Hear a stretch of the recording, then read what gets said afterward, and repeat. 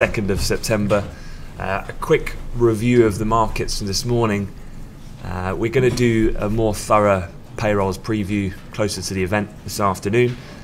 What I'll also try to do after on-farms, because typically the late afternoon in Europe tends to get quite quiet once the data's passed and the volatility's moved on, is that I'll do a more in-depth kind of look at Italy as well and how that might play out on Sunday, because obviously it's the referendum. But looking firstly at a couple of charts, and overall news flow has been relatively quiet overnight, not really too much to speak of. So on a morning like this, I tend to look at the lead, if you like, or passing the baton from continent to continent, and the close on Wall Street was a negative one. The likes of the S&P and the Dow were down just over 1/3 of 1%, but the Nasdaq has really underperformed this week. The Nasdaq was down 1.6% last night. Just looking or bringing the Nasdaq into shot for really this is the week. Particularly the sell-offs that we've had in the last 2 or 3 days have been very aggressive. If you think about it, the appreciation of oil of over 10% certainly helped prop up that sector the last 48 hours or so. And so the Nasdaq not getting the benefit of that move given the lack of that associated sector. So it's certainly been under pressure. IT was underperforming last night at the close of Wall Street. And then that negative close, well, first of all, technically looking at the S&P last night, we've been watching this 91.5 level very closely. That defined the previous record high that acted as some resistance before we broke through on the 21st and acted as support thereafter. Well, after the European close last night, that also gave way, and we've trended lower this morning. So lower close on Wall Street, fed through into Asia, which was relatively quiet, I guess, and negative trades then feeding through into the open this morning. Obviously, there's some net negatives looming. Looking at the DAX here on the week from the 28th and where we opened, we obviously had that slight gap down. The market kind of initial nervousness that Italy was closing in. That was when we had really the biggest day of, I would say, volatility in the Italian banks. That was when yields in Italy also spiked up. But midweek, that was when the ECB kind of countered that via their source comments to Reuters, talking about that they would be happy to and able to step in and up their purchases of BTPs, which is Italian bonds, if there is a spike in their yields. That alleviated some concerns, but then technically then just breaking down again more recently. And this is kind of, as I think, to be expected from a directional bias going into the weekend's risk event. Obviously, we've kind of continued to drift lower. We've taken out that 10,500 level. And we're already down to, well, test, but yet to firmly go through that S1 level in the DAX this morning. So negative tone, that's then in the risk assets, leading to a bit of a boost for gold this morning, which obviously has seen some, 1200, that break. That was a really powerful move when that went. That's provided as well resistance on the recovery that we had in the following few days. But I guess this is the kind of range that we want to be looking at when we come back into markets on Monday morning, dependent on what's really happened with this Italian situation. A resignation and certainly a test back up at 1200 could well be on the cards. A $20 move in gold in one day is not by any means unheard of. So a little bit of a bounce back and recovery in tandem then with a downtick in equities heading into some of these events coming up. Another asset that moved a lot yesterday and may have caught a few by surprise was really the strength of the pound. Pretty phenomenal move, upside, 2-point gain at really the most. This is really this candle I'm looking at here. We had slightly weaker manufacturing data, but it did, if you scratch below the surface, continued to show price pressures are building in the manufacturing sector, and so that inflation angle is still very much a prominent theme. But most, or the biggest catalyst, came from David Davis and Dijsselbloem, from the Eurogroup president, talking about we're happy to pay as a country to maintain access to the single market, that we'd pay for that privilege. and therefore Dijsselbloem fired back saying, welcoming those comments, talking about we may have to have a look then about how Britain can have access to the internal market, and as such that really caused a dramatic appreciation of the pound. But then technically that 127 really came into play pretty much to the tick, which was also on the daily chart. We had a test and a bounce before the eventual break, and that was a really strong move, and we did break through. And obviously then we had the algo overnight flash crash, which is that really big wick on that candlestick. So 127 I'd say is a key one to keep an eye on the upside. Through here, then the next level of real significance is that 2806, which we were of course watching very closely throughout the summer period, because that defined the lowest point that we had in the immediate aftermath of Brexit. So this was kind of the 6th of July, the kind of week after, or week and a half after Brexit itself. And then when that broke as well, that was kind of caused, if you remember what happened on the weekend here, on the 4th or 5th of October, that was when we had that Tory conference and hard Brexit calls. So I think 27 is a big level.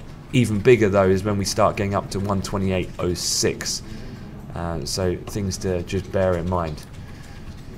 Moving on though, as I say, I don't want the briefing to carry on too long this morning, because ultimately this, well, to go over again, non-farms mornings typically from a liquidity point of view is not a great trading environment. If you think about any large institutional type flow, it's unlikely they're going to be too active in the market ahead of such a big event. It almost becomes self-fulfilling. If no one's in the market anyway, it makes those conditions even worse for them to operate in. And so just be a little bit careful. I heard a good conversation with Vas, with his guys who are trading live funds, in that what you want to be doing is not getting in a situation where you're already, let's say, on the back foot, or you've exposed yourself to any type of significant loss in what otherwise is a fairly illiquid, quiet market ahead of what is the main event, where if there is this outside scenario and it's a big market moving figure, which I don't think is going to happen today, but if it were, then you want to have ammunition ready to be able to trade that event. So it's a bit of patience and discipline waiting for that to materialize. But just looking here at the moment, the S&P just squeezing a little lower again, so just keeping an eye on that low that we had. Well, this was the usual, I'm sure Vas will be aware of this, the kind of ramp capital, the final half an hour of Wall Street bids that you get in the market quite often happens. Probably a buy side imbalance into the close on Wall Street, but keep an eye on that 2186 here on the downside. But let's just take a quick look at payrolls then. As I say, Piers is going to jump on actually and give you a more thorough run through, but in general terms, this is kind of how the week has panned out so far. We've had pretty good data actually out of the US. US GDP, 3.2%. Second reading of third quarter growth was revised up. It's the highest growth rate in 2 years, in fact, when you're talking about the US.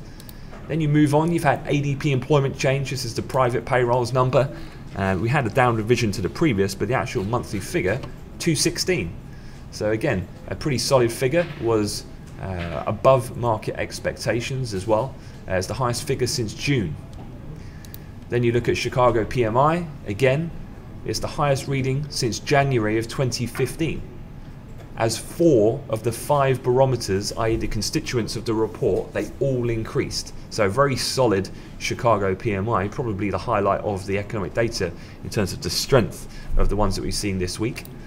Then you had ISM manufacturing, that as well, 53.2. You can see here, matching the high from summer, June of this year. The highest reading in 5 months. New orders, production, inventories and raw materials came in stronger than the prior month.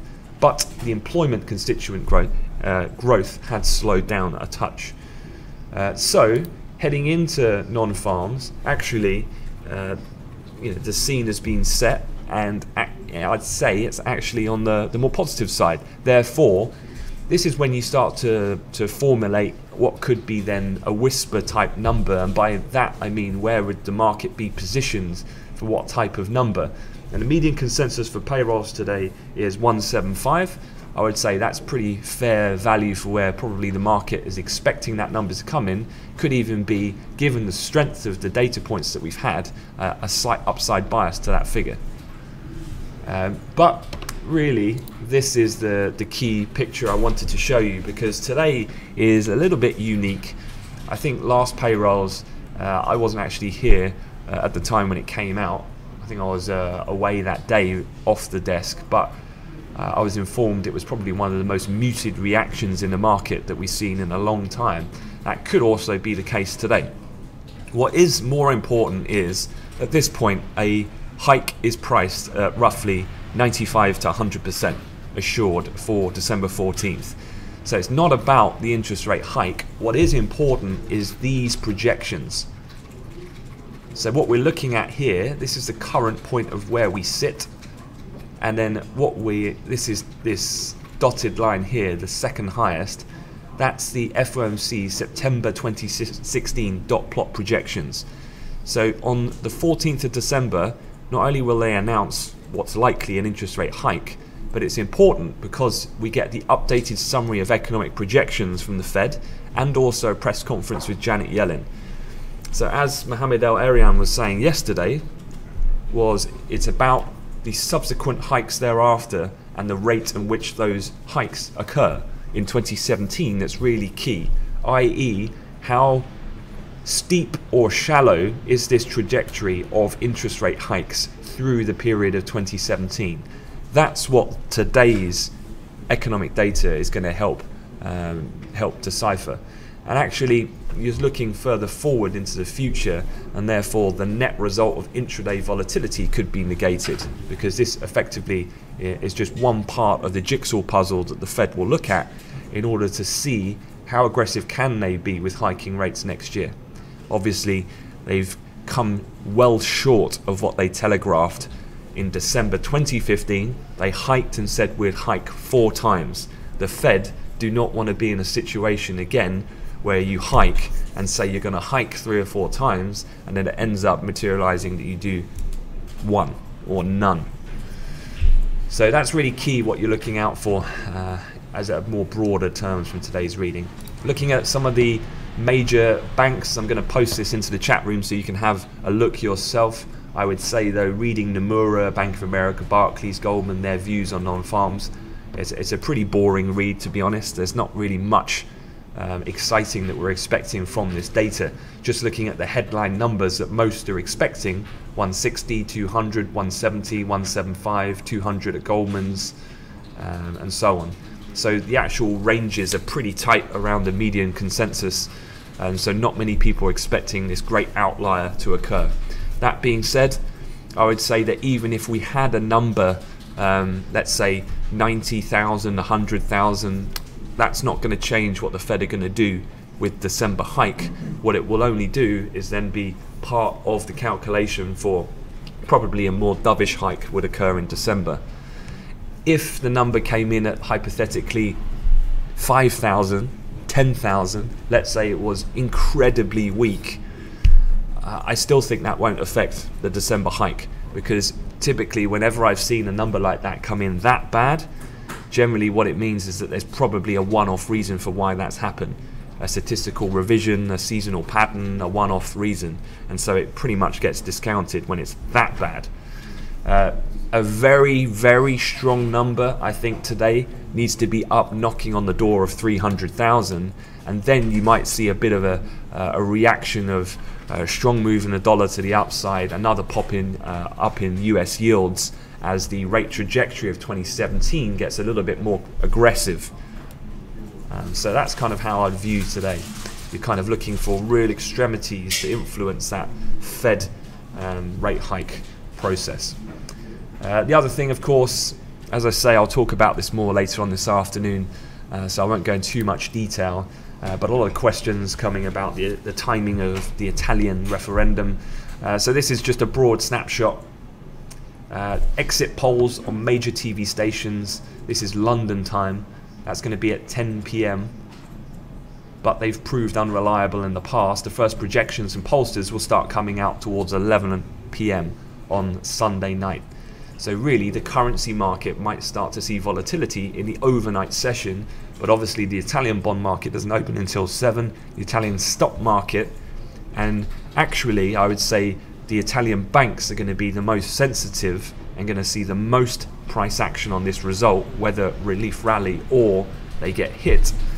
And that's not going to occur until 8 o'clock. So even when we come in, there could still be opportunities relevant for index futures from Eurex Open at 7, but then also through the cash open on Monday morning. So that's how the kind of land lies for today's session. Looking else at the calendar, so you've got UK construction PMI that is coming up at 9:30. I'd definitely keep an eye on that given the proximity we are to 127 on the upside, but sitting around 90 pips away from that level, construction PMI doesn't really have the influence to push the price that much, but certainly could help fuel the trend if it is a very strong number for a retest at some point. And then really you're looking for the 130 figure to influence the dollar is going to be the driver today on the back of the numbers, maybe not so much of a sterling led day as what we had yesterday. So enjoy the session, guys. As I say, Piers will be on to run you through payrolls later. I'll talk Italy more in the afternoon, but have a good day and I'll see you in the chat room.